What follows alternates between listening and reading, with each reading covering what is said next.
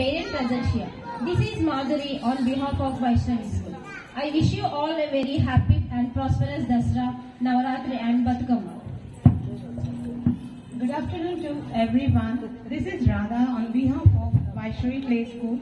I wish you all the very happy welcome to Dandiya Utsav. We all have gathered here to celebrate Dasra festival, Bathukamma and play Dandiya. I would like to thank you, respected Director Sir and Principal Sir. Our school providing us permissions along complete creative freedom.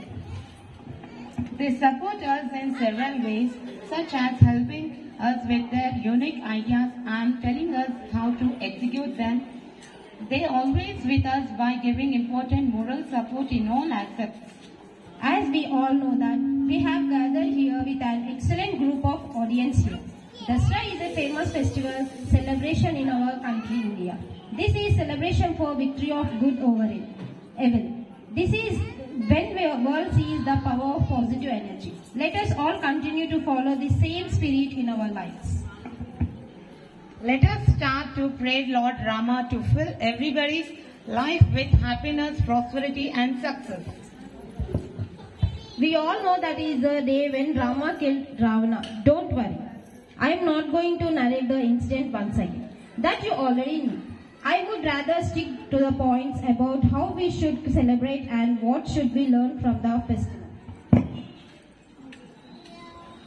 The world is made up of good and evil, and everybody thinks they are on the good side. The battle line between good and evil runs through the heart of every man.